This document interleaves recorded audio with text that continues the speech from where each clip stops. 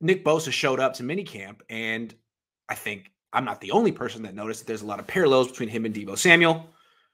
A lot of questions with Deebo. What about Nick Bosa? Are there any updates on the contract negotiations with him? And Kyle Shanahan, candid head coach that he is, God bless him, said, not really. We haven't even really started that. Can you imagine any other coach saying that? Thanks, Kyle. Yeah, we haven't really started that. Very interesting. I'm not surprised, though. Not surprised for a few reasons. One, it doesn't seem like the Niners are ever in a rush to get anyone signed anymore.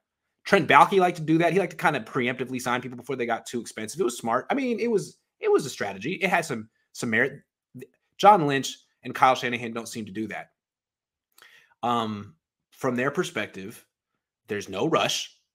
He was a first-round pick. It was a fifth-year option. He's not entering a lame duck year.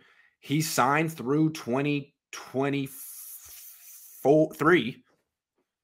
So, like, this isn't even really something to talk about now, unless Nick Bosa was willing to sign for less. And we know he's not. We know, just look at the contracts his brother has negotiated.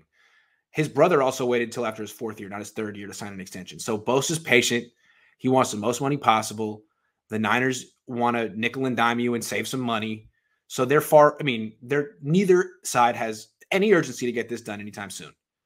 I do think also the Niners would never admit it publicly, but let's see Bosa stay healthy again for a year. Because has he had 2 healthy seasons in a row? I don't know if he's had 2 healthy seasons in a row since high school. Maybe he has. But he sort of has a pattern. So before you give Nick Bosa a fully guaranteed $150 million contract or whatever, let him stay healthy for a second year in a row. I mean, frankly, that's what I would do. I wouldn't just rush up to Bosa. Oh my God, you had a great year.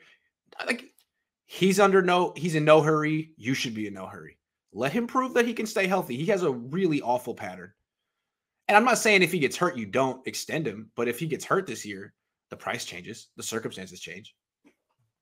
So I think the Niners are actually handling this prudently, correctly, if I'm interpreting things the right way.